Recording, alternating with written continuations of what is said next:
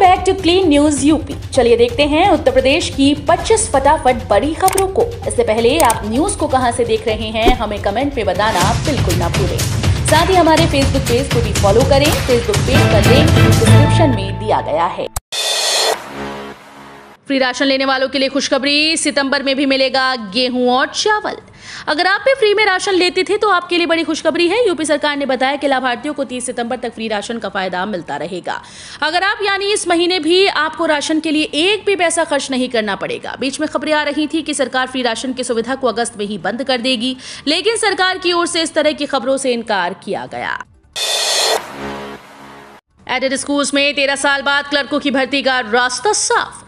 योगी आदित्यनाथ सरकार ने यूपी के 4500 से अधिक सहायता प्राप्त माध्यमिक विद्यालयों में लिपिकों के 1621 खाली पदों पर भर्ती का रास्ता साफ कर दिया। शिक्षा निदेशालय ने सभी 18 मंडलों से खाली पदों की जानकारी जुटाने के बाद शासन को भेज दी।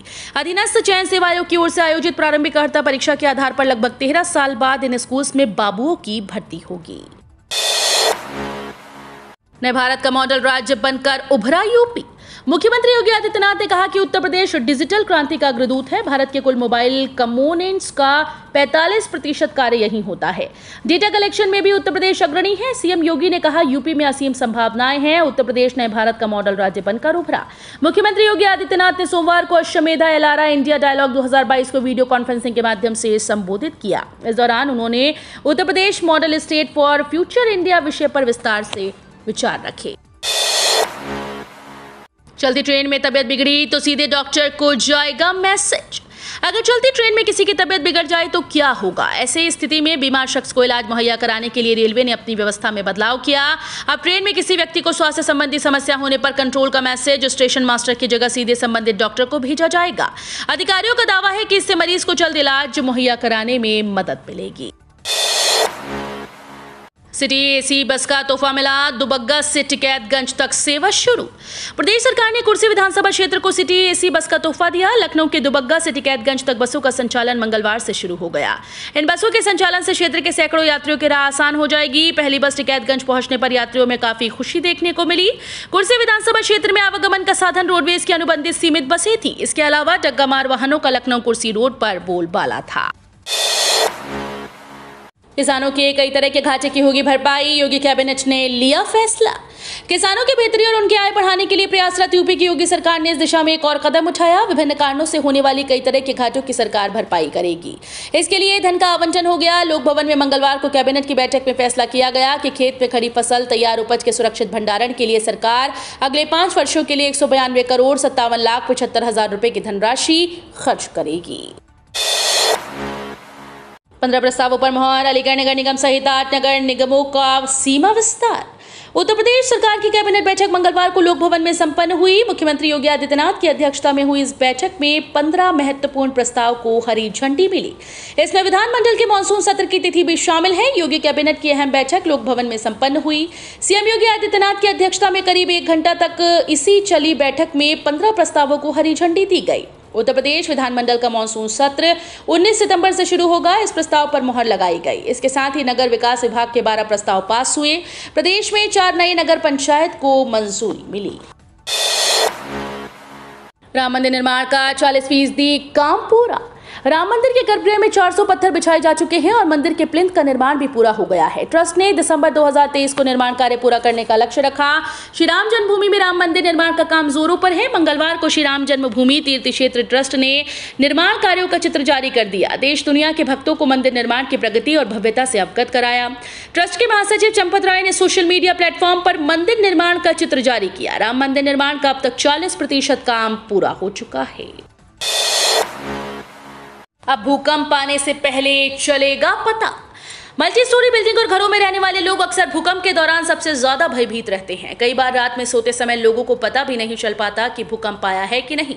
अब इस खतरे की घंटी से पहले घंटी बजाने का एक सिस्टम छात्रों ने तैयार किया है। छात्रों ने इस तरह से तैयार किया है कि भूकंप से पहले होने वाली कंपन को अलार्म सिस्टम में नापा जा सकेगा। इस सिस्टम को शॉपिंग मॉल, अपार्टमेंट, स्कूल आदि जगहों पर इंस्टॉल किया जा सकता है।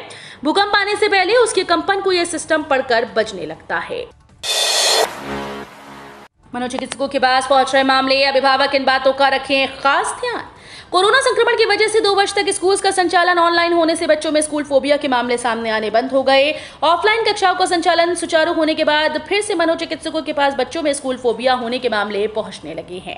बच्चे स्कूल जाना नहीं चाहते और आनाकानी करते हैं। आगरा के मनोचिकित्सक डॉक्टर यूसी गर्ग ने बताया कि स्कूल फोबिया के हर हफ्ते 4 से 5 मामले पहुंच रहे हैं, जबकि कोरोना काल में 2 वर्ष ऑनलाइन पढ़ाई कराए जाने पर इस तरह के मामले आना बंद हो गए थे। स्कूल फोबिया होने की वजह से बच्चे स्कूल जाने से डरते हैं, सोते रहते हैं। पीसीएस की रद्द प्रारंभिक परीक्षा के मामले में फैसला सुरक्षित।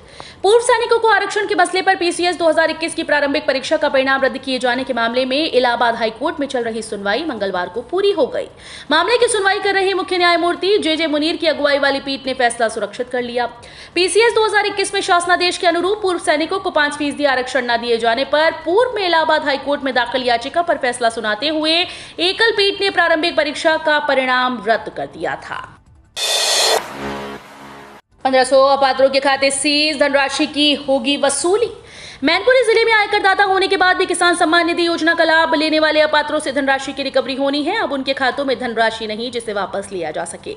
ऐसे में मुख्य विकास अधिकारी विनोद कुमार के आदेश पर 1500 अपात्रों के सभी बैंक खाते सीज कर दिए गए। धनराशि वसूली होने तक ये खाते सीज रहेंगे। कृषि विभाग लगातार प्रधानमंत्री किसान सम्मान निधि योजना से अपात्रों को बाहर कर रहा है। आश्रम पद्धति विद्यालयों में शिक्षकों के रिक्त पद जल्द भरे जाएंगे। यूपी की योगी सरकार समाज कल्याण विभाग द्वारा संचालित आश्रम पद्धति विद्यालयों में खाली पड़े शिक्षकों के पदों को भर्ती प्रक्रिया से जल्द भरेगी। इसके साथ ही इन विद्यालयों में प्रधानाचार्य के रिक्त पद पदोन्नति से भरे जाएंगे और इन पूर्णकालिक प्रधानाचार्यों को वित्तीय अधिकार भी दिए जाएंगे। फिलहाल 500 शिक्षकों के पद खाली हैं। इसकी जानकारी राज्य मंत्री स्वतंत्र प्रभार असीम अरुण ने यहां गोमती नगर स्थित भागीदारी भवन में आयोजित कार्यक्रम में की। किसानों को 15 दिन में मिलेगा 3 लाख रुपए का लोन। देश में किसानों की क्रेडिट जरूरतों को पूरा करने के लिए भारत सरकार ने किसान क्रेडिट कार्ड योजना का शुभारंभ किया था। ये योजना औपचारिक क्रेडिट देने के लिए नाबार्ड के द्वारा 1998 में शुरू की गई थी। इस योजना के तहत किसानों को एक क्रेडिट कार्ड दिया जाता है, जिसके माध्यम से किसान खेती किसानी से जुड़े कार्य जैसे बुआई, निराई, गुड़ाई, कटाई, भंडारण और खाद, बीज, कीटनाशक आदि कृषि सामग्री की खरीद के लिए कृषि लोन उचित दरों पर बेहद कम समय में बैंक से प्राप्त कर सकती हैं। किसान क्रेडिट कार्ड पर 3 लाख रुपए तक का कृषि लोन महज 4% ब्याज दर पर लिया जा सकता है। चलती गाड़ी में 5 बार के बीजेपी विधायक को आया हार्ट अटैक, हो गई मौत। उत्तर प्रदेश में बीजेपी विधायक अरविंद गिरी की चलती गाड़ी में हार्ट अटैक की वजह से मौत हो गई। अरविंद गिरी वही शख्स हैं जो लखीमपुर खीरी जिले की गोला गोकर्णनाथ विधानसभा सीट से 5वीं बार विधायक चुने गए थे।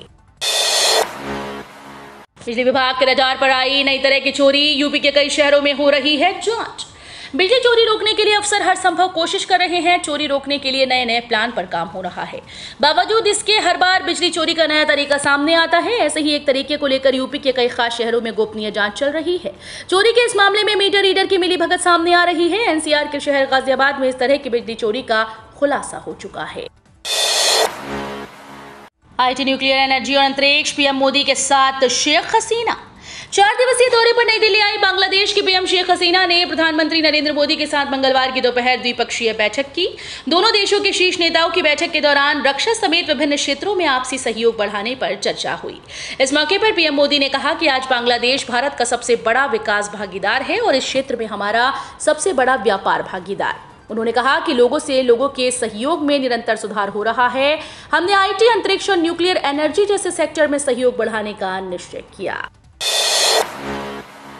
जोशी उमा की रिहाई के खिलाफ अपील पर सीबीआई को है आपत्ति।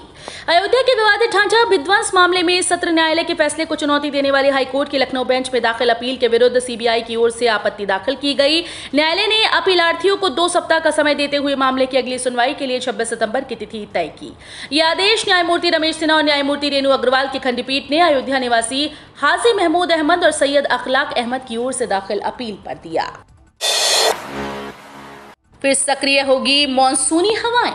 एक बार फिर से बारिश की उम्मीद जगी है। धूप और उमस से परेशान बिहार लोगों को जल्द ही बारिश से राहत मिलेगी। आईएमडी और लखनऊ मौसम केंद्र के अनुसार एक बार फिर से बंगाल की खाड़ी के ऊपर कम दबाव का क्षेत्र विकसित हो रहा है। इससे लखनऊ और आसपास के जिलों में गुरुवार से शुक्रवार के बीच बारिश होने का पूर्वानुमान है। 2 दिनों से तीखी धूप और उमस लोगों को बेहाल किए हुए हैं। पंखे, कूलर पसीना सुखा पाने में नाकाफी साबित हो रहे हैं। निकाय चुनाव में जोर शोर से उतरेगी बीजेपी, सीएम योगी के घर कोर कमेटी की बैठक में बनी रणनीति।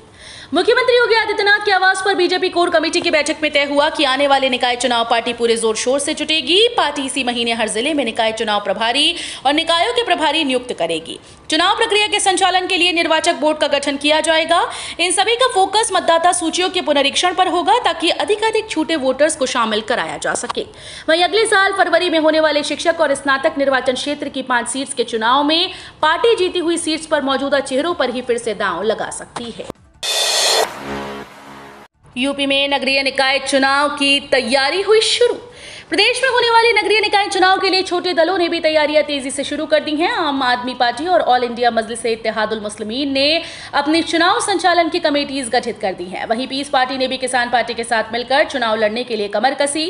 राष्ट्रीय उलमा काउंसिल की इसी बाबत आगामी 11 सितंबर को लखनऊ में प्रदेश कार्यकारिणी की बैठक बुलाई गई। कानपुर के 300 दीनी मदरसों पर मान्यता का संकट, 15 से होगा सर्वे। कानपुर के 300 दीनी मदरसों पर मान्यता का संकट गहरा गया है। ये दारूम उलूम देवबंद या बरेली शरीफ के दिशा निर्देशों के अनुसार संचालित होते हैं। अब आरटीई के तहत सभी शिक्षण संस्थाओं की मान्यता जरूरी है। इसके लिए सर्वे शुरू किया गया। उत्तर प्रदेश मदरसा शिक्षा परिषद मदरसों को मान्यता देता है। इसमें जो अनुदानित मदरसे हैं उनके शिक्षकों और कर्मचारियों को सरकार वेतन देती है। शेष मान्यता प्राप्त मदरसों की परीक्षाओं का संचालन केवल बोर्ड करता है। इन सभी में मदरसा बोर्ड का सिलेबस पढ़ाया जाता है। बड़ी संख्या में ऐसे मदरसे भी हैं जिनके पास बोर्ड की मान्यता नहीं है। ये दीनी मदरसे हैं जिसमें उनका अपना पाठ्यक्रम है। सेवानिवृत्ति और अनुकंपा नियुक्ति मामले पर सुप्रीम कोर्ट का अहम निर्णय।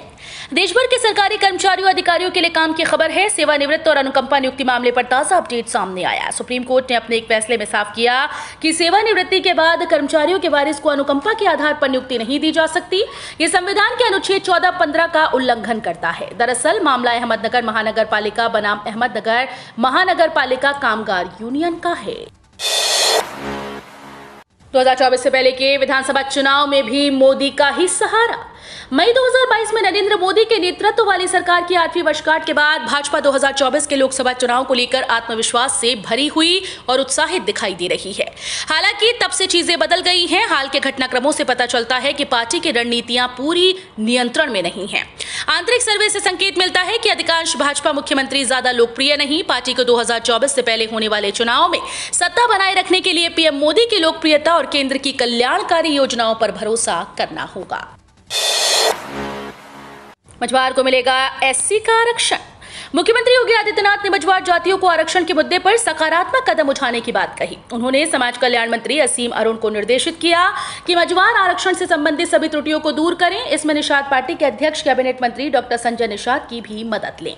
ये जानकारी डॉक्टर संजय निषाद ने दी। मझवार जातियों को एससी आरक्षण सूची में परिभाषित किए जाने के मुद्दे पर डॉक्टर संजय निषाद और एमएसएमई मंत्री राकेश सचान ने मंगलवार को लोक भवन में मुख्यमंत्री से मुलाकात की। तो ये थी आज की 25 फटाफट बड़ी खबरें। अगर आपको न्यूज़ पसंद आई हो तो वीडियो को लाइक और शेयर जरूर करें। धन्यवाद।